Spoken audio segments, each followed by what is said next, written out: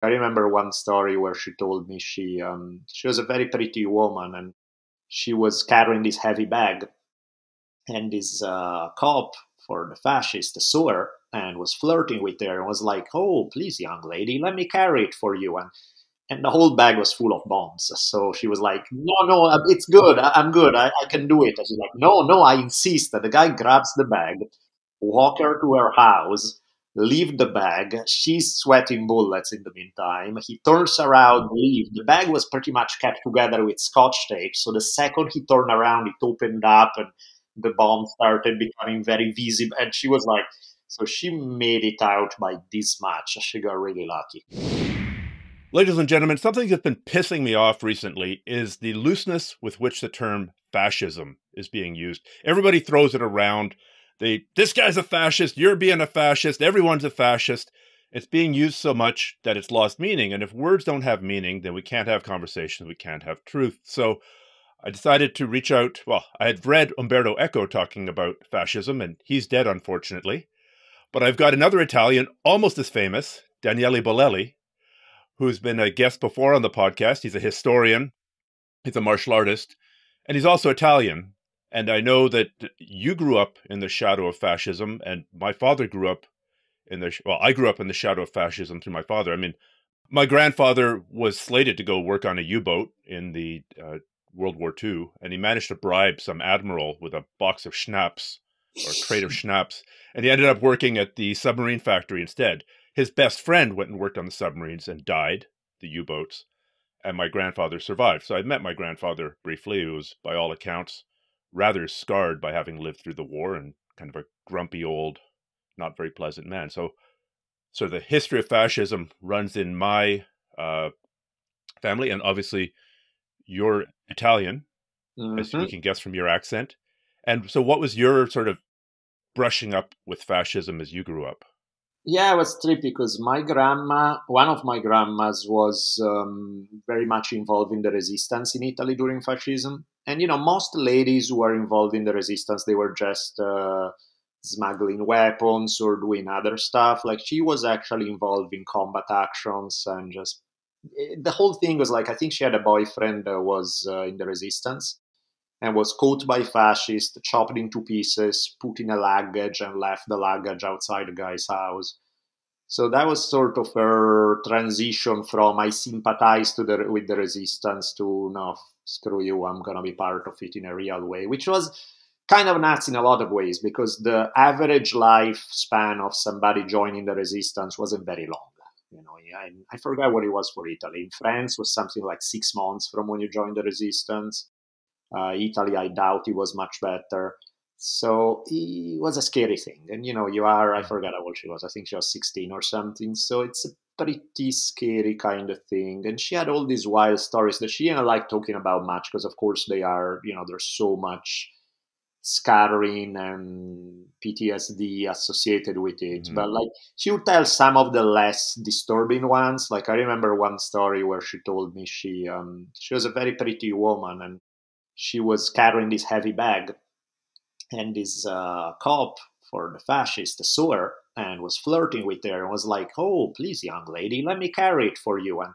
And the whole bag was full of bombs. So she was like, "No, no, it's good. I'm good. I can do it." And she's like, "No, no, I insist." The guy grabs the bag, walk her to her house, leave the bag. She's sweating bullets in the meantime. He turns around, leave. The bag was pretty much kept together with scotch tape. So the second he turned around, it opened up and the bomb started becoming very visible. And she was like, so she made it out by this much. She got really lucky.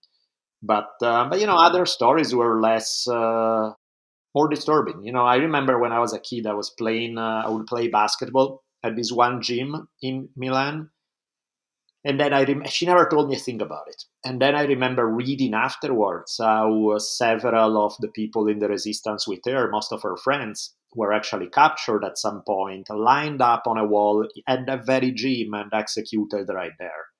So I'm thinking about like the difference between war for somebody who's like a soldier and going out there on the battlefield. And, it's traumatic as hell in 1,000 ways, and people come back with major PTSDs. But I also think what it must have been like for her, because for her, the Mhm. battlefield was right outside their door every day in the city she grew up in the city where she lived the rest of her life. And every day she probably went by places like, taking your Yeah. grandson to the gym and you see the place where your friends got executed. You go down the street and this other thing happen. And so it's a pretty It's a intense. much smaller and lesser example of that, but I know working for a firefighter for 22 years or 23, 24 years now, driving through the municipality in which I work, it changes your geography. Oh, that's where that multiple MVI was. Oh, Mhm. that's where I did that CPR. Oh, that's where the big fire was. And it's kind of, I don't know, a map of trauma, mostly other people's trauma, Yeah. but it would be very different. It would change the city that you live in into a map of trauma and your own trauma and the trauma of your friends and your family and the people that you know and the butcher down the street who was hung up from this lamppost and the Mhm. boyfriend who was cut up into pieces. Yep. No, and that's why I'm like, man, I remember my grandma being always, she was always nice, but she was always had a heavy vibe, was always a Mm, little negative about things. And then the more I dug up about her, the more I was like, well, I can see why. I can see the logic of why she was carrying all this heavy stuff with her. So, that's mm, one side of my family. On another level, there's this really good. I guess technically he's my step grandfather. Yeah, because he's the father of the guy who married my mom later. So this guy, he's now 96 years old, I believe. He was the head of this partisan unit who were the guys who actually arrested Mussolini. So when Mussolini was trying okay. to escape Italy, he was, and very rarely would, because Mussolini was with the German column when he tried to escape Italy. And almost never the Germans signed a surrender with partisans. They always wanted an allied officer there. And that was a very rare case where it did happen. And so his signature was one of the ones on this surrender, where essentially they made a deal and the Germans said, okay, you let us go and we leave you all the fascists and we don't get into a giant gunfight and do whatever you want with these guys, but you let us get out, and if we get shot in Germany it's our business, but we are leaving. And they're like, okay, fair enough. And that's how it Mm. worked out. So yeah, pretty crazy stories. The French resistance gets all the press and all the references in the movies. And I mean, when the Inglorious Bastards meet up with the resistance, it's the French resistance. We don't hear as much about the Italian resistance. Is that just because the Italian side of World War II is less well understood than the German side of World War II, do you think? Or was it a smaller could be partisan resistance? could be that is an easier story in France, because for the most part you did not have, granted, you had a bunch of collaborators, but you did not have a Mussolini figure. Like France did Mm, not start the war on the German side, whereas Italy yeah. did. So Italy gets Mhm, more complicated because you have both sides very strong. The fascist and the anti-fascist were both extremely strong in Italy. So it's a messier story because it's like, well, Italian, which Italian? I think it's more complicated. Whereas with France, you have the collaborators, but you also primarily you had the French resistance against Nazism. Whereas in Italy was much more of a mixed bag. so more of a civil war type Yeah, of situation almost. yeah, big time. Like not even almost, very civil war. Yeah. Well, all we need, I thought we would call this episode, or one of the names I was bouncing around was a German and Italian walk into a bar, but we'd need a Spanish guy as well Right? to cover the full scope of Western European Yeah. fascism in the World War II era. But so I know you've got a podcast, Mhm. which is very well History on Fire. It's an amazing podcast. It's one of my favorites. And I know on a Patreon episode you did something on fascism. Uh, and what do you think a good working definition of fascism is? I mean, I've been looking at Jason Stanley. I've been looking at Umberto Eco, and I've been looking at a few other people. And there are certainly some themes. Uh, the side of the argument I have not looked at is the Bolsheviks, like the Russians, because they had their own definition of what a fascist was, which kind of excused them from any kind of adjacency. Of course. But what for you is the sort of the central attributes of fascism? I think for me, because fascism is notoriously difficult to capture in a single definition. There was a historian named Ian Kershaw who said, trying to define fascism is like trying to nail jelly to the wall. And that's because, especially initially, there was a lot of Mussolini being very willing to shift, flirt with different ideologies for the sake of power. Clearly, not everybody was Mussolini. They were not just about power. They were also true believers in some ideas, but those ideas shifted over time. Like, I'll give you an example, and then we get into the specifics. Like the whole anti-Semitic laws that were passed in Italy. That is not a prime characteristic of fascism. Like both Mussolini and most of the fascist regime did not give a crap about going after Jewish people. It was more sort of the price to pay for being allied with Hitler. This was a Hitler thing. It was strong with Nazi Germany, and Italy kind of got dragged into the process. They gladly went along, but they were like, I guess we got to kill Jews. That's sure, fine, we'll do it for you guys. But it wasn't like one of their primary things. On the other hand, there were other, and also the thing that gets crazy about fascism is that, you get grifters a la Dinesh D'Souza kind of thing who try to argue, oh, you see, fascism started out as a socialist movement, so it was a left-wing movement. When fascism... No, just because the word National Socialist right, is the root of Nazism. At the very, very beginning, before it even was fascism, Mussolini was writing for a socialist magazine, was part of a left-wing movement, all that. That quickly changed, and eventually he started aligning himself instead, especially during a period where labor unions were becoming really strong and protesting some of the working conditions for the poorest people in northern Italy. Mussolini made the jump and switched sides, where he started becoming the muscle for the industries against the unions. So a strong anti-union thing is the thing that launched fascism. And at that point, he went from being a tiny movement of like 1,000 people who were ideologically all over the place to become a clear, taking what will become known as fascism afterwards. And, one of their first things was anti-unions, strongly tied to business interest and strongly against labor unions. I mean, Lex Friedman wanting to interview Hitler in 1942 in order to get into his head. Yeah. That's something that's happened recently. It's ridiculous because we know exactly what was in Hitler's head. It was written in the 30s. It was Mein Kampf. And so Nazism at least had, consistent is the wrong word, but an internally consistent ideology for the whole time. We hate the Jews. We have to go into the East. The German Übermensch is all powerful. Whereas it does seem that that's not a requirement. As you pointed out, Mussolini was all over the place. I believe he was also an atheist, but then allied with the religious authorities. It's power for its own sake at any cost, in any allegiance, in any direction. It's all good. So you don't need to have a core ideology necessarily for something to be fascism. But it is very useful to have a whipping boy, to have an enemy, whether that's the labor unions, whether that's the communists, or whether that's the Jews.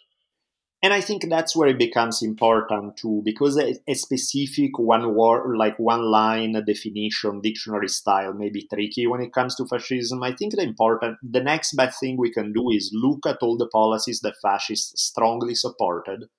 And based on that, we can get a sense of does a certain movement fit the definition of fascism or not, based on what they did. We're not arguing semantics. We're not arguing, because as you said at the beginning, people use certain words almost as slurs to insult somebody. And it's like, no, it has a specific meaning. If you check, if there are 15 policies that fascists supported, and you check the box for 13 of them, maybe you want to think that, yeah, you're a fascist. If you check the box for 2 of them, probably not. You have some things that you like that they like. And I think, I was having a discussion with somebody online where they were What, do you think I'm a fascist? And I'm like, I don't know, you tell me. These are 15 things they supported. What do you believe? It's like, yeah, I stick to most of them. It's like, well, then, yes, you're a fascist. That's now you have a new word you can use for yourself. But if it's just one or two things, probably not. But There's a guy called Roger Griffin who tried to define fascism, or at least the central conditions mhm, for fascism, in a single sentence. And I've got it up here. It's fascism is a political ideology whose mythic core is in its various permutations is a palingetic form of populist ultranationalism. So palingetic has got the idea of rebirth, right? It wasn't the Third Reich, it was the yeah, Second Reich. It's the rebirth of the glorious people. sure, sure. I don't know the Italian situation as well, but I'm pretty sure Mussolini was referring to the Romans, right? Right, Where right. and the peak of whatever Italian state he during the Middle Ages that he probably won. We were glorious once, and we can be glorious again. So this, Yes. I think that's a pretty succinct sentence. There's a, a populist ultranationalism that's focused on rebirth and like Right. a rising up and getting rid of the weakness that has accumulated, and uh, that's a pretty good. I mean, he smuggled about 4 different concepts into that one sentence. Yeah, there's something there, right? There's the idea of nostalgia for a mythic past, 100%. That's for sure is there. I think is one of the elements. It's not necessarily the defining one, because there are a bunch of other movements around the world that is nostalgia for a mythic past that are not fascist. But that's Can so, you go into this nostalgia? Can you give some yeah. examples from different cultures? I mean, almost every culture has a golden age ideal somewhere where it used to be great. Even if you look at in Hinduism, there's this idea of the different ages of the world. And you start with like this age where everything is great and wonderful, and the world got destroyed, and the next one a little less so, and the next one. And so you have this sense of like, there is this back in the old days golden age kind of thing that's fairly, it's almost a human archetype. You find it almost everywhere, because that's what, anytime we struggle with the present and all the contradictions and problem of the present, we all like to think of once upon a time it was wonderful and great, and then Yeah. we lost the way and we just need to go back. I mean, in some way, like Confucianism, for example, is exactly like that, right? It's all based on this idea that there was once this mythic past of the ancestors who had it all figured it out, and all our problems began when we abandoned the way of the ancestors. And so we don't need to create something new, we need to go back to the original harmony of it all. So you We need find, to make China great again. yes, absolutely. But so you find stuff like these everywhere, right? And Yeah. there's definitely like one of those elements is very strong in fascism, but I wouldn't say that that's the one and only Yeah. for fascism. It's It's a certainly, very common theme, though. it's a very common theme, and it's an important one. Nationalism, big time. That's one huge difference with communism, for example, because a lot of boxes that you're going to see between like hardline Stalinism versus fascism, you're like, they kind of check a lot of similar boxes, but like Yeah. the communism, the theory was international, was never for just this pure strong nationalism. It was about workers of the world unite, whereas fascism has always been tied to nationalism, to our nation, our people, our all that kind of stuff. So less of a class dimension. I mean, there is a class dimension too, but less so, and much more so a nationalistic dimension. So that's another key element. Nostalgia for the past, for sure. Nationalism, that's another big one. Usually very much hawkish when it comes to warfare. Like the original Yeah. breaking point between Mussolini and the socialists was when the socialists were firmly against intervention in World War One, whereas Mussolini was very much in favor. It was after this that he started radically breaking with socialism and adopting all sorts of different ideas. Yeah. You did mention the role of religion, that even though quite a few fascists were not necessarily super religious, they do make alliances with the powers that be, with the Catholic Church in this case. In other places may not be Catholic, but similar concept. There's usually a strong tie it's a strong tie with the traditional power structure, because even though fascism presents itself as a revolutionary movement that's upsetting the status quo, the reality is that the people they ally themselves with are the traditional power structure, are the industrialists, are the big titans of industry, they are the church, they are, all the guys who used to carry more weight and then got disturbed by some of the more pro-democracy movement of the 1800s, early 1900s, and fascism goes back to those guys. So that's another element right there. This element of struggle is something that Umberto Eco talked about in his essay on Fascism, saying there's no struggle for life, but rather life is lived for struggle. Yeah. And this is, if you follow the things that, the example that I'm most familiar with, what Hitler wrote and what Hitler said. And at the end, I mean, when Germany fell to the Allies and to the Russians, he thought Germany deserved it because they had not been strong enough. The whole, cleansing experiment had failed. The purpose of fascism and the German people was to fight. So you would end up in a situation where everybody is fighting everyone all the time. It seems very sustainable in a world with lots of nuclear weapons, actually. Right. It's that's a great way to look at life. That one is a tricky one too, because it's if you think about, like, there are a bunch of people, for example, that believe that one of the father figures of fascism was Gabriele D'Annunzio, the Italian poet, who, when he and some World War I veterans took over this part that will later become Yugoslavia, that they said he was supposed to be Italy. So for like a year and a half, they were in open rebellion against also the Italian government that did not want this. And the thing is that I disagree with that interpretation, because D'Annunzio had a bunch of people following him, were very much like, people look at a lot of stuff that the D'Annunzio movement had and look at the fascist stuff, and they're like, there are a lot of similarities. It's like, yeah, that's because Mussolini tried to copy the style of D'Annunzio because D'Annunzio was so popular. So the speeches at the balcony, the certain phrases, certain slogan, this call to action, this call of adrenaline, this call, that's all D'Annunzio. But that doesn't mean that D'Annunzio is a fascist. It's more that the fascists borrowed from D'Annunzio some ideas. And the thing that makes it interesting is that with D'Annunzio, among the World War I veterans, there were people who later became ultra-fascists, but there are also people who later became the resistance against fascism and shot each other with the guys they used to be friends with. So that's why I tend to, in some cases, is a little tricky, because you check a couple of boxes and you're like, oh, this was a fascist thing. And you're like, no, it's a little more complicated than that. Not everybody who checks box A through C is a fascist.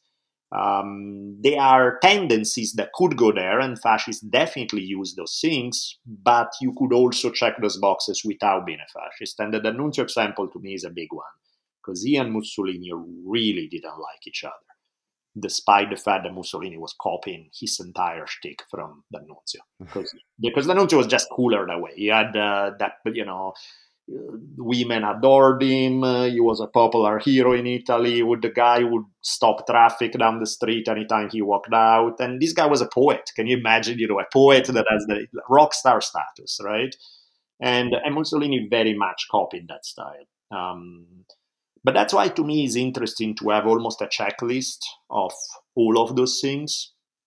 Because, yeah, you can have 1, 2, or 3 of these things, and it doesn't mean fascism. But when you put them all together, you would be hard-pressed not to make the case that if you have 15 of those, it's still not fascism, There's something that was pointed out to me, that a characteristic of fascism is this idea that the enemy is both simultaneously very weak and very strong. And in the German example, if you read or look at the German propaganda from World War II, the sniveling little Jew is a weakling, but he's also incredibly dangerous. The Slavs are these subhuman weaklings. They will surely be subdued by the superior German, but they're also incredibly dangerous. And the enemy is very, very weak, and the enemy is very, very strong. I don't want to drag this too much into today's politics, but when I see people talking about, the war against wokeism, sure, those soy-sipping latte girl boys, who like pedicure their fingers, they're all weak. but it's also the most dangerous thing you've ever seen. This is that somewhere on your checklist, or am I just going off on a tangent here? No, it's not on my checklist, but I like it because it makes sense. I mean, it's something that people do where it's always the enemy on one end that doesn't deserve respect. They are these wimps that are nobodies, and yet they are out oppressing you, and clearly they are the powerful. And it's like, pick one, choose one, or either they are uber powerful and they are tough and strong, and you hate them. So toughness and strength doesn't mean good; it just means they are strong. Or you can say that they are weak, and if they are that weak, they are unimportant. You know what I mean? That means they are not.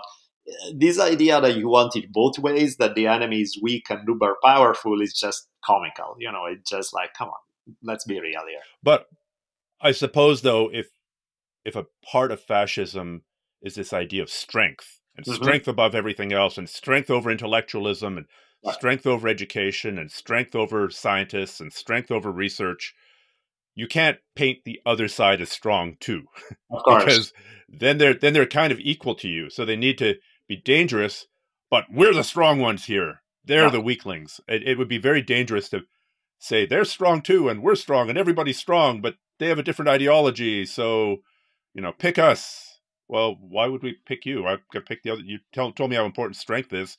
I might as well go with the other guys, maybe. And that's not a good selling point. And that's actually, I think, something that also leftist ideologies have really screwed up, because fascism has played this idea that they have a monopoly over strength. And so a lot of leftist intellectuals reacted by arguing, then anything that emphasizes strength it's a fascist thing, it's a bad thing. And it's like, no, strength is good. There's nothing wrong with strength itself. Fascist strength I have a problem with, but strength in itself, why would you give it away to your ideological enemies? Why would you grant it? I think that has always been a really dumb leftist thing. Not everybody, of course, but plenty of people who have gone that. So, for example, growing up in Italy, I remember a lot of things that I like were considered fascist. A lot of fiction, there was like heroic fantasy or Tolkien, all the myth. All of that was considered fascist. That is like, how the hell is this? This is not, unless you assume that, yes, strength and toughness and disciplines are fascist thing. But what the hell are you doing? No, they are not fascist things. They are things that fascists emphasize, but also things that any bunch of other people emphasize throughout the world without being fascist. So that I always thought was actually a good marketing campaign by fascists in the way they played it, because they were able to associate themselves with things that most people, anybody, like. And so unless they are ideologically savvy, they are like, oh, I like these guys because they are the strong ones. Where it's anything but that in reality, but that's the marketing operation. You did mention one that was very interesting. So you did talk about the anti-intellectualism of fascist movements. That's a very strong aspect. There's this. Can you give some examples? Distrust of universities, distrust of overly educated people, of writers, of intellectuals, of all that, art for art. There's always this sense that is dangerous leftist ideas start propping up unless you are in the trenches, sweating and fighting. And so there's, at least ideologically, there has always been this emphasis on action versus thought. And don't get me wrong, we're both martial arts guys. We all like action. We all like physical life, strength. All of that are things we value. But fascists very much tend to emphasize these against the intellectual side, not as let's unite the two, but very much against it. It's not either or. No, that's a simplistic dichotomy, and it's a fake dichotomy. It really is. And unfortunately, something that also some leftist groups have done. They accepted this dichotomy, saying, no, it's because the intellectual virtues are great and those vulgar physical things. And you're like, you guys are just as stupid as these guys. This is just not. Why would you buy that kind of stupid, ultimately suicidal dichotomy? Because human beings are made to have the best of multiple aspects, not to choose one over the other in parts of themselves. So, but yeah, anti-intellectualism is a big one, for sure. One that's worth mentioning too is the role regarding women, which is funny because the reason why I did the Patreon episode was precisely because there's a woman prime minister in Italy, and a bunch of people are asking, is she a fascist and all of that? Because traditionally, that's a weird one, right? Because traditionally, fascism has had very strict, more traditional gender roles. Women as Gender housewives, roles. yeah, women as mothers, women as housewives, women working as little as humanly possible outside of the household, cracking down hard on birth control, cracking down hard on abortion, pushing policies to try to encourage families to have a ton of kids, because again, it's more cannon fodder for the military machine as you conquer the empire kind of thing. And so traditionally, the role for women in fascism has always been a very subordinate role, which is kind of funny in terms of like the way Italian resistance worked, because one of the reasons why so many women were active in the Italian resistance smuggling weapons is because fascist stereotypes held that women they are soft, delicate creatures, they are incapable of violence, so you don't check the women for weapons, you check the men. So of course the women would be the ones carrying weapons, and so but yeah, the gender roles is a big one. And clearly that has changed over time because today you have quite a few ladies who are of neo-fascist persuasions who are very active in the public sphere. That is not the way it would have been back then, but that's a testimony of the fact that they lost the cultural battle, right? The fact that even fascists would now go the route that everyone else goes, which is, yeah, okay, I guess women outside of the household or women even in leadership position can exist, but they've always fought against it. It's like reluctantly they are heading there, but their view has been this strong, very macho vibe to it all, and women as the domestic ones, and that has been the traditional approach, big time. Well, I do want to get through this checklist, but I'm also going to dive down the rabbit hole. Yeah. So on your checklist of 10 or 15 points, well, let's skip to the conclusion. Where does Meloni, the female prime minister of Italy, land, would you guess? I mean, she checks a lot of boxes, for sure. She does check a whole lot of boxes there. Does she check them all? No, but she does check a lot. So to me, it's kind of a neo-fascist thing. Of course, neo-fascist today is, I mean, sometimes people are all like, oh, if they are fascist movement, why don't they just take power through force? And why do they concede elections or all of that? That's a power thing. If people are making their calculations, if they think they can get away with pushing the strength factor, maybe they would. It's certainly interesting that when looking at a lot of those policies, somebody like Meloni supports a lot of them. Now, is she a one-to-one ratio to what Mussolini was doing? No, not at all. But is she flirting with a lot of those concepts? For sure. Yeah. Well, I mean, ultimately, in the German fascism example, they did come to power properly. I mean, Yep. they did go in an election. They only got 30% of the vote, but the other people didn't get a whole lot more. Yep. And they went through the proper processes. And once they got there, then they just destroyed the field after them. Like, we got here legally or semi-legally, if you don't count burning down the Reichstag Yep. in a false flag communist operation, which is probably what happened. Here, I can't believe I'm actually talking about false flag operations. This fucking term has been used so much by Alex Jones, but a false flag operation of one person is kind of easier to explain than saying a false flag involving the entire CIA and the entire NSA and every construction worker in New York City. Anyhow, I'm dialing myself back in. Yeah. The Nazis did come to power semi-legally, and then they destroyed any processes by which they could be replaced. Absolutely. With strength, ultimately. Yeah. In fact, there is a kind of anti-democracy vibe to fascism, for sure, right? There's Whether they come to power that way or not, that's a calculation of how much strength you have and what you can and cannot pull off. But ultimately, they are totalitarian movements. And in that sense, it's not different from Russian communism. It's a totalitarian movement that's squashing options, that say in our way is the only way, and is trying to consolidate power in their hands, for sure. That there's no argument about it. Can we talk a little bit about the anti-democratic aspect of this? It does seem to me, and I haven't read as much about this, but it does seem that there's always the appeal to kind of a father figure, a Mussolini, a Hitler. This person is going to save us. It's kind of funny because the number of times that people have accused me, posted, "Govern me harder, daddy," when I've said things like, masks work. Right. It's actually saying, please govern us harder. Please Mussolini take power. Please Hitler take power. Just fuck this democracy stuff.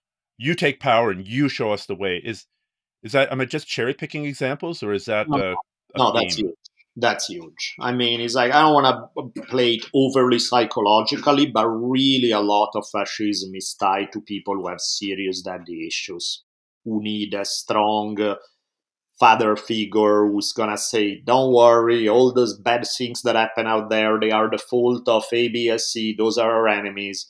Listen to me, I will restore our former glory, everything is gonna work out, just listen to the sacred dogmas and wave the flag and we'll be good. And that's the same thing why people join cults, is the same thing why people like dictators, is the same, because life is scary and complicated and messy, and the evidence is sometimes contradictory, and it's hard to think for yourself when things are messy and complicated. So having the strong figure who say they have all the answer and is gonna take care of it all, it's very appealing. It's something that a lot of people crave and badly, badly want. I think really when you look at it, this desire for a strong father figure is huge in fascism, is also huge in other movements that are not fascist, but is definitely something that is part of the equation. 100%. There's not even a question about that one.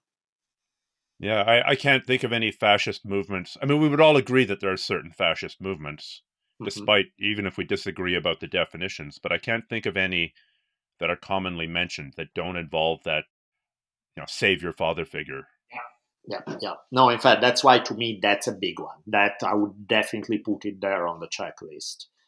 It's in what you are saying regarding laws and rules and democracy and government. That's where like the Dinesh D'Souza kind of guys find way to weasel their way to make a counter argument that's counter to all the evidence. But the way they can play it is because, unlike super libertarian right-wing movements, fascism is clearly not libertarian at all, right? It's very strong central government. The economy is definitely not a free market capitalism. It's very pro-capitalist, but not in a free market kind of way.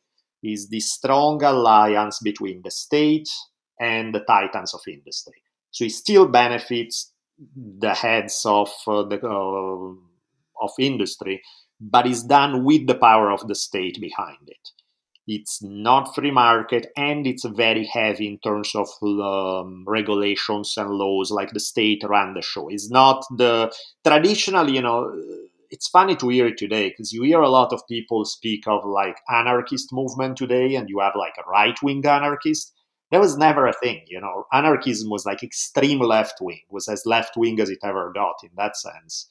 But over time, things have shifted, particularly in US, where you do have a libertarian thing that tend to ally itself more with right-wing politics than left-wing politics, even though they are clearly against a set of right-wing politics. That's the one that's all about super strict law and order and regulations and this and that. So it's a tricky business, and that's why the Dinesh D'Souza guys come in and say, "Oh, you see, they want a strong state, so it's a left-wing thing." And it's like, no, it's not. That's what all fascist government have done: is very strong state and being socially with every right-wing point of view you can think of. So it's a little more complicated than the traditional boxes. So there could be right-wing movements that are more libertarian and not centralized state. I mean, I'm Mhm. thinking like survivalists in Idaho, Yep. uh, but not all right-wing movements are anti-libertarian, are libertarian. Some Correct. of them are like, please seize power, or at least, I don't know, give gigantic tax breaks to the giant companies Yep. Yep. and let them become part of the state. I mean, obviously, in Germany that happened. Like all of the big German companies ended up involved in the war effort. Uh, the same thing happened in Italy, I'm assuming. Absolutely. Same thing in Italy for sure. Yeah. In terms of another German-Italian comparison, the 1920s and the 1930s were total chaos Hmm. in Germany. Post World War One, there was massive inflation. Like the middle class just got destroyed Yep. through inflation. And then there were like armed band of Freikorps, basically bands of soldiers marching around, like reliving their World War One glory and Mhm. banding together, and absolute chaos. And I think a big part of the appeal, like the Nazis are the party of law and order, despite the fact that they're fighting with the communists in the street, but Of that's course. how they pitch themselves. Yeah.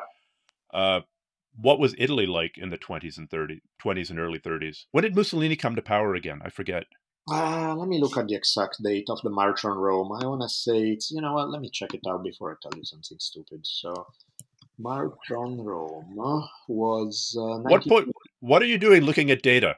Data, it's more how you feel about things, Daniele. Yes, I feel it was in 1922. But yeah, Okay. so shortly after the end of World War One, and in that kind of chaotic post-World War One period, that's when they seize power. But again, like the thing about the way they started making their mark was really by cracking down, becoming the muscle for industry and cracking down against labor unions. That was one of their first things. And when they did that, which of course they were breaking with any left wing sympathizers of the movement, they also started embracing 300% all the very conservative social issues. So they were very anti abortion, they were against birth control, they were against homosexuality, they were against. Back then, of course, today is not because everybody divorces, but back then, against divorce was a big one, which they lost that battle too clearly. So that it's not something that they bring up anymore today, but back then was a huge one. They were for this kind of cult of masculinity. So anybody who didn't embody that type of approach, whether intellectuals or homosexuals or women who wanted to work outside of the household or the flappers of the 1920s, those were all the enemy kind of thing.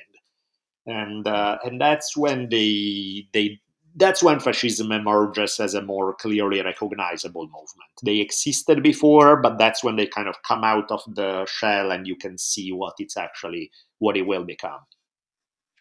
So you've said a couple times that they shifted from a sort of a socialist left wing origin to becoming the muscle for big industry. What did that look like? Were they like a band of armed thugs with a political party, or Pretty was much. it Yeah. they'd get into power politically and then they'd sway things towards big? Like No, they how did that started as look like? thugs cracking down, kind of strike breaking, being the ones paid by a certain industry to kick the unions out and let them. And so that's how the shift happened. And they went from being barely existent as a movement. I think, if I remember correctly, they had like 1,000 members when it was still in this ill defined way, to having 250,000 members. So it's like whatever the original nucleus was, which was complicated ideologically and tricky, becomes something entirely different as it balloons in size to something that doesn't even come close to what it started at. I imagine it gets a fair amount of financial support from the industrialists. Absolutely. Oh, we need some soldiers. Yeah, absolutely. So because they are doing everything they want, So it's so yeah, those were some of the ways in which fascism becomes fascism. Where it becomes more recognizable for what we'll know to be fascism. Okay. What about the role of this economic collapse, or I've heard some people argue that, and I haven't looked at all the data, but every instance of fascism was preceded by a period of social instability where the middle class was basically not wiped out, but put under extreme pressure and their standards of living fell. It's true in the few examples that I can think of, but is this generally, I mean, chaos makes any crazy thing easier. Yeah, I mean, if there's no chaos, if everything is going fine, usually whatever system existed before will continue existing. So usually you have these big revolutions when an order is crumbling, when something is collapsing, and then there's people are desperate because the existing state of things sucks, and they are willing to try whatever promises to supplant it. And again, it's back to the restoration of something good. It's like, today sucks, we are gonna bring back the good old days, just follow me. And of course, usually those guys never work, so then you go to the other ones, and that whole pattern follows. So I think that makes sense. I think that that fits. On the definition things, I found one that's interesting that ties with some of these things we're saying. Professor from named Jason Stanley. His definition of fascism, he says, it's a cult of the leader who promises national restoration in the face of humiliation brought on by supposed communists, Marxists, and minorities and immigrants who are supposedly posing a threat to the character and the history of the nation. And then in another line, he says, the leader proposes that only he can solve it and all of his political opponents are enemies or traitors. Yeah, kind of fits with some of the stuff that we're saying. It seems to be in line with some of it. Having talked a fair bit with the guys who do the Conspirituality podcast, it put words to a phenomenon that I thought about, but I didn't have words for. It's this idea of horseshoe theory. If you go left versus right as a spectrum, if you go far enough one way, and we'll call, I don't know, the Cambodian communist regime or the Bolshevik regime at one end and the Nazis at the other, they move so far towards authoritarianism on both sides that the straight line bends into a horseshoe. People refer to this as horseshoe theory. I guess the difference there is one is like a fascist authoritarianism, and the other is kind of this left-wing socialist authoritarianism, but they're getting pretty close. Yeah, at that point, it's like, who cares which one you're under? Life sucks no matter what. It's kind of like, or, you have communism that's explicitly atheist, or you think about the old days of religious fundamentalism in power, where you had theocracies. Communism is basically a secular theocracy. They apply the same totalitarian model. They apply the same, and I'm talking communism as the way it became. Like, I'm thinking Stalinist Russia, not necessarily Karl Marx theory, which who knows what, that's a whole separate topic. But like the way it played out in history, most communist regimes, they were totalitarian monsters. They were absolutely terrible. And then you look at Lenin was awful, and Stalin went even further. Right. Lenin was no angel and killed millions of people. Totally. And then Stalin said, "Oh, that's a good idea. Let's go even further." Yeah, so you have those guys, you have the old style religious fundamentalist theocracies, which were they all are the same people. They have the same mindset. They just put a different flag and ideology attached to it. But they are all the guys who are like, our way is the only way. There is no other way. We need to compromise. If we open up to any other way, it would be compromising with the enemy. We cannot do that. We cannot dilute the sacred truth with anybody else. So we'll squash them all, including our own guys who depart from the sacred orthodoxy a little too much. So you're a communist. Wait, but you're Trotsky communist. You're not Stalin communist, so we still need to kill you.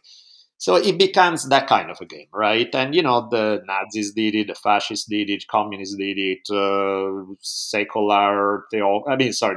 religious fundamentalist theocracies did it. It's just a mindset, right? It's this total control. The whole world needs to be run according to our ideology, and that's how it is. Which, of course, is the hierarchy, and we're at the top. Exactly. It's the opposite of freedom of choice, the opposite of freedom of religion, the opposite of anything, right? And I think the problem with so much of politics is that people fall in love with ideologies. And so, for example, they're like, oh, since we don't like that, then we want a hard libertarian thing where no government in any scenario other than A or B is the solution. And it's like, that's why I like, for example, the Taoist philosophical approach, where it's like, yeah, small government is good anytime you don't need big government. It's kind of like, it's not a dogma. You know what I mean? It's like, yeah, generally speaking, it's better to have less crackdown from the top as possible, except there are situations where maybe that's the only thing that gets stuff done. That does not mean that you embrace that now in every situation you're going to need this super tough central control. But in some situations, so that's why to me, I think it's problematic, because it requires people to be way too smart, because it requires people to be thinking on their feet on a case by case scenario, rather than going with the rule book of what we believe in every circumstances, regardless of context. Context matters. And changing their minds as new data becomes available. Exactly. That's become my favorite addendum to my arguments with people online. Blah blah blah blah blah, and I'm willing to change my mind as more data becomes available. Exactly, right? And it's like, I'm not married to any damn position. I think that's the problem, that usually the thing that happens is that people fall in love with an ideology because it worked for them once or twice or three times. And now they apply it in all contexts, even in cases where you really shouldn't apply, because it's the terrible answer to that particular problem. But that has become their identity. So it's not something that they want to compromise about, because it's not just, oh, I think this offers a solution. Is no, this is sacred. This is a sacred thing that you do not touch and don't compromise about. Whereas the reality of things is that any solution is contextual, it's complicated, it requires you to look at something from multiple different point of views, it requires you to borrow from different sources. It's kind of like MMA in that sense. It's like so much of ideologies back to the pre-MMA days of like, karate is best, everybody else sucks. No, it's like judo is the best, you guys are stupid. No, it's white crane kung fu. It's like, the reality is that some school of thoughts are better than others. They do have more tools that they offer to provide solutions, but none of them offered all the solutions. And usually, even some really shitty ones said one or two things that weren't that bad that you could actually incorporate. So the game becomes not a who's right, who's wrong. The game becomes a let's test things out. Let's take 20% from these, 5 from these, 10 from these, mix it together. Is it working? Kind of, but we're a little off balance this way. Okay, then trim 5% there. Let's go the other way. Like all the debates, for example, about socialism versus capitalism are completely stupid when you think about it, because there's hardly any government that's 100% capitalist free market or is 100% full-on socialism. Most everything falls somewhere in between. It could be 80-20, could be 20-80, 50-50. So the question is not an ideological position of should we have the state involved. That's already happening all the time. Is where do we want to draw the line? And that's a discussion that's much simpler to have, because it's like, okay, we have a common goal. We want to make sure the economy works well. We want to make sure that everybody in the nation is having the healthiest standards of living possible. So we're not ideological enemies here that we have to fight with my idea to solve things versus your ideas. It's more like, let's try things out. Let's experiment.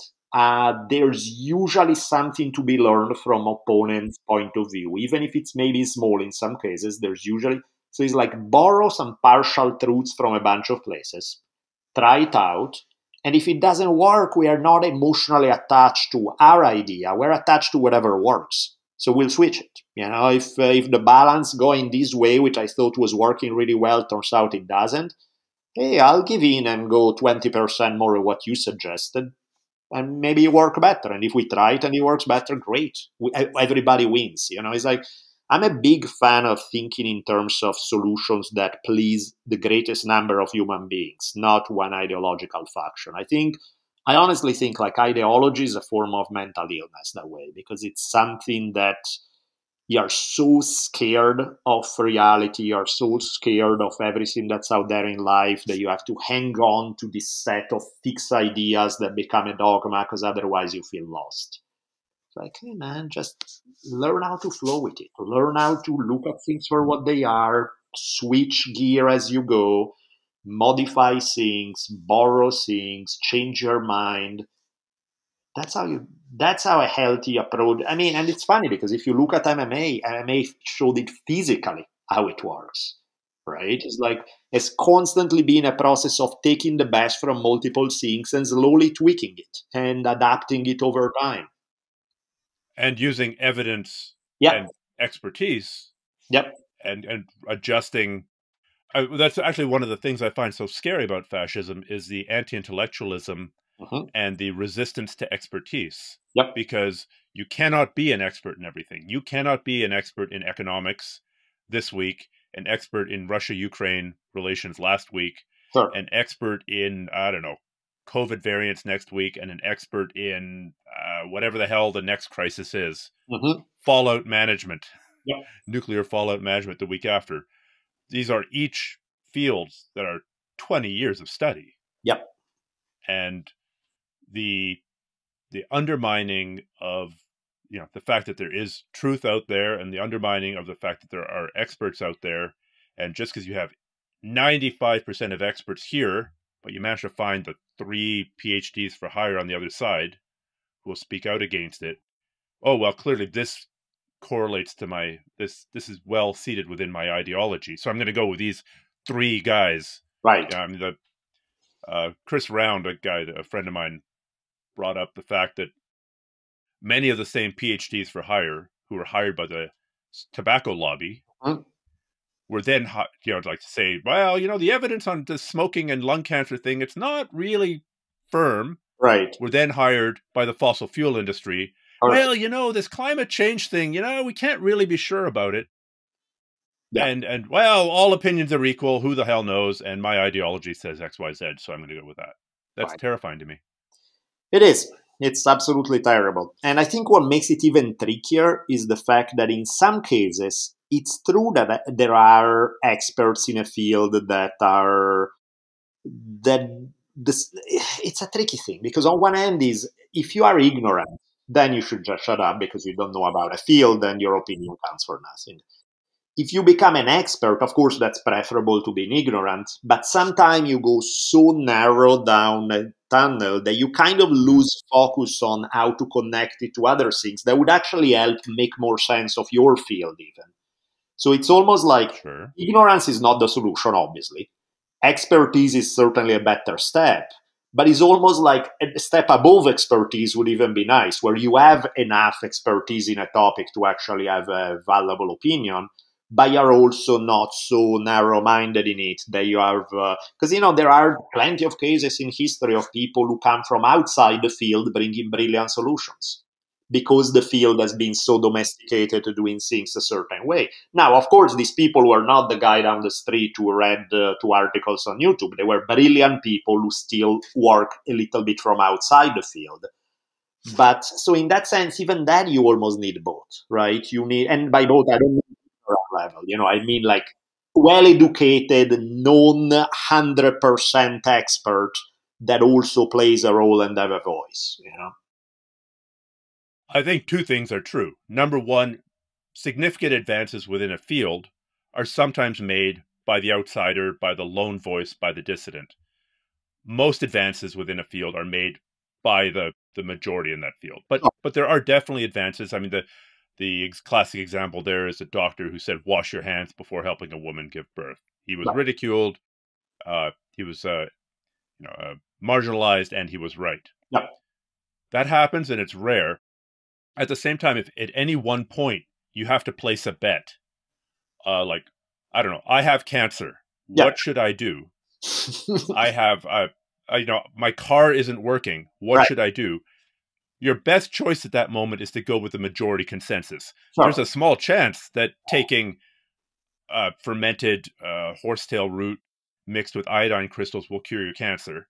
It's a small chance. Yeah, right. But you'd probably be better off with chemo. Right. Similarly, if this guy who claims to fix your car by, I don't know, exposing it to a magnet or something, yeah, it could work. Probably better just to take it to a regular mechanic. Right. I'm going to actually turn this around on you. You were arguing that experts can get too narrow. Mm-hmm. And I've known you for long enough where I know to poke you. What about experts who are an expert in one field? Oh, I don't know, say psychology. Mm-hmm. And then they become experts in every other field that there is. They have an answer for everything within that field. They also become experts in climate change, right. nutrition, politics, Russian-Ukrainian relations. Who would the name of that person be, Daniele? My favorite guy, Mr. Jordan Peterson. God, man, it's funny. It's like, speaking of vibes, it's like, first time I ever saw a Jordan Peterson thing where people were going nuts for the guy, I was like, ooh, there's... And, some of the stuff he was saying wasn't even bad. There were some concepts that I was like, oh, that actually makes perfect sense. So why do I still dislike this guy so bad, despite the fact that some of the stuff he's saying is not even wrong? Well, then it became obvious why. My rational mind caught up with what the problems were.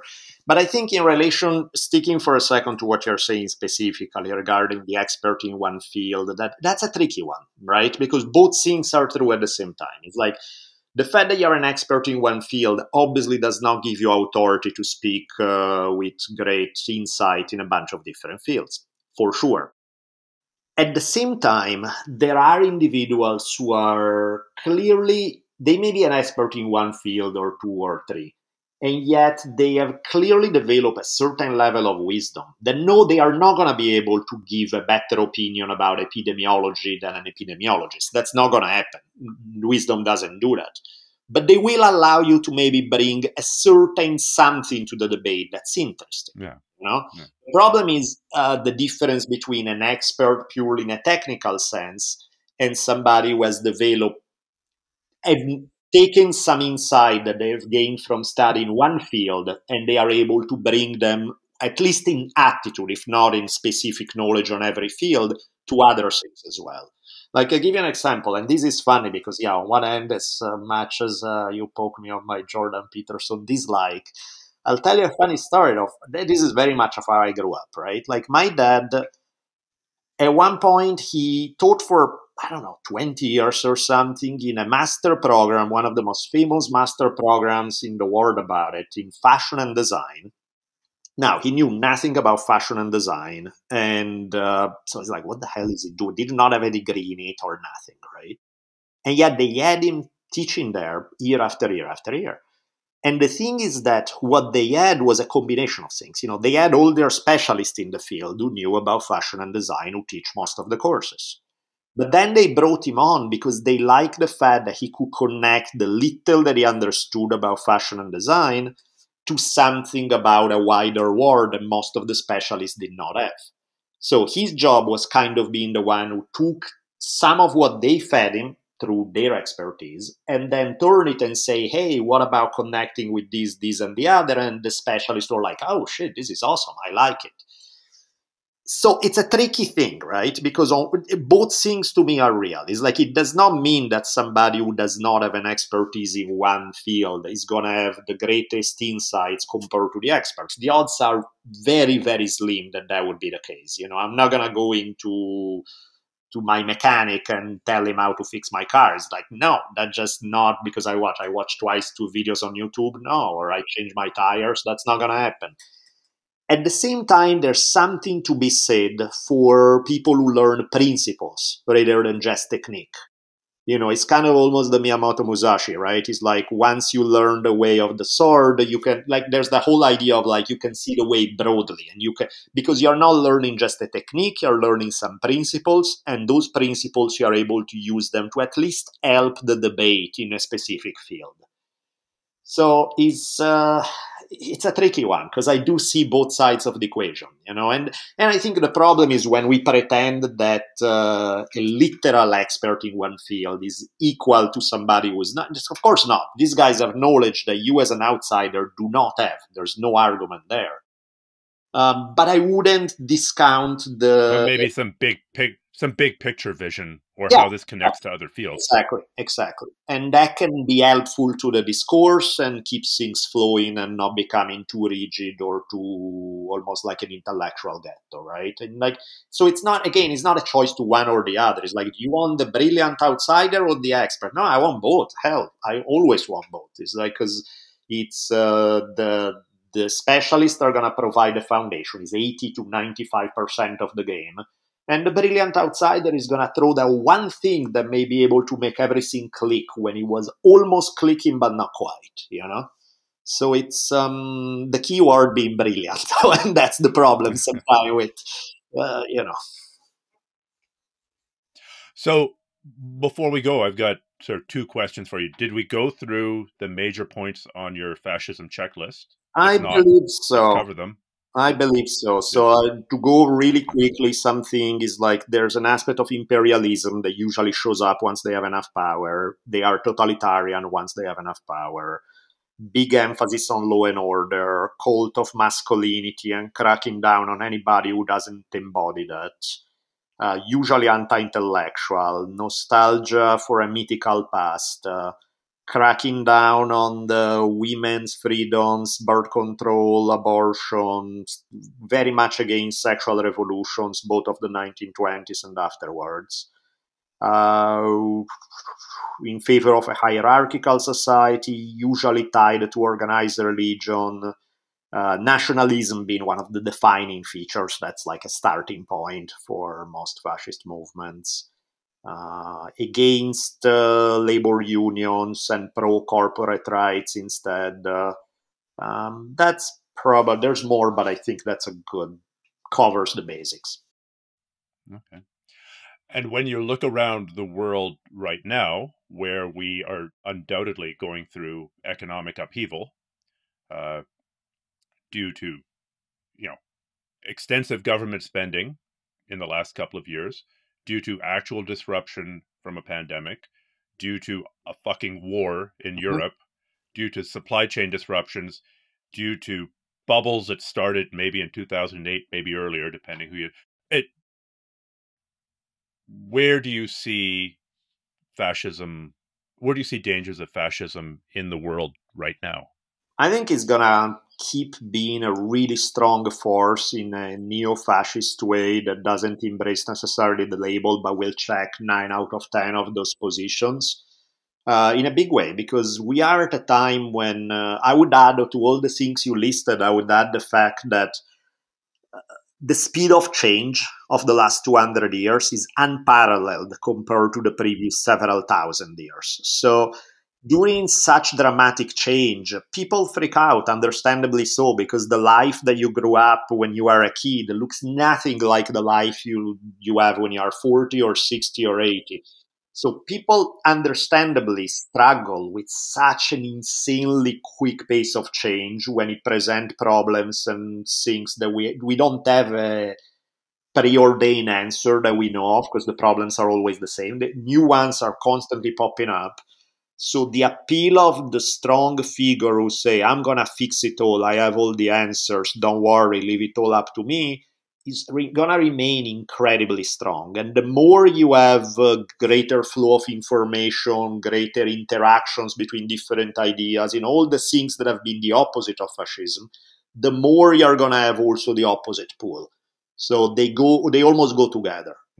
And so in that regard, I don't have an incredible amount. I don't have the most positive view, because you see quasi-fascist dictatorial figures pop up all over the world, and they are insanely popular. And it doesn't take a genius to figure out why. Same reason against why cult leaders are popular. Same reason. It's the same stuff. Yeah. Well, on that note, I think we'll call this. We'll bring an end to this. Obviously, people should follow your podcast, where do people find it? So History on Fire was behind the paywall for a while. It's no longer behind the paywall, so you can find most of the episode just about anywhere where you listen to podcasts.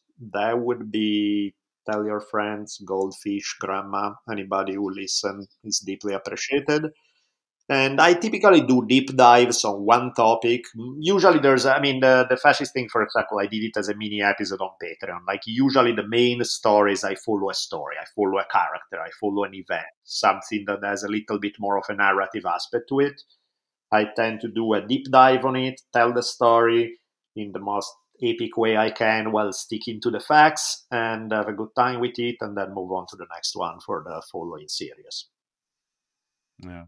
I remember paddling on one of my long solo trips, working my way slowly north Mhm. along, going upstream against the river, listening to your episodes on the Spanish invasion of the Aztecs and overthrowing the Aztecs, the Mexica and Yeah. in the Mexico area. And it was a very strange thing paddling through this primal environment, but listening to the story of this place, thousands of miles away. So you kept me company through that, and I really enjoyed that series, and I've enjoyed everything else I've listened to. So I do think that people should, you know, sign up and, of course, support you on Patreon so you can keep on making more amazing episodes. That would be sweet.